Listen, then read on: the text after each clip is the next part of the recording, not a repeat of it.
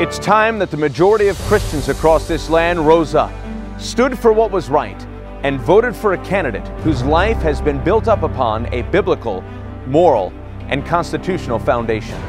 Only 31% of American Christians have been actively engaged so far.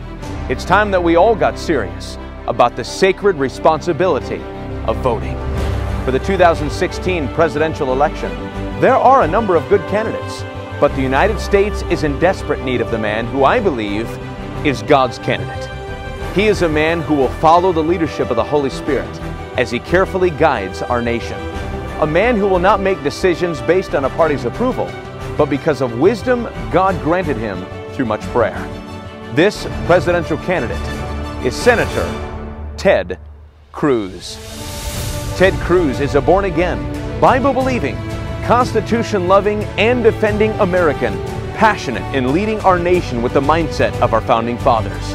He is wise, sincere, and competent. He is a genuine Christian who loves our country and its citizens. He still believes in the promise of America and desires to see the hand of God upon this nation once again.